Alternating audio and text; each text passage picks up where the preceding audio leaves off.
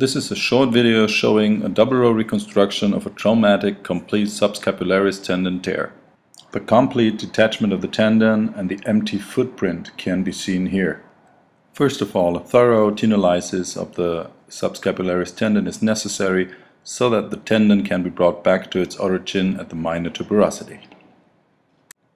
Remaining soft tissue is then removed and the bone is freshened up to enhance healing of the tendon to the bone.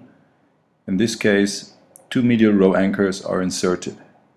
A suture lasso is then used to pass the 8 suture ends through the tendon, creating 2 modified Mason-Allen configurations.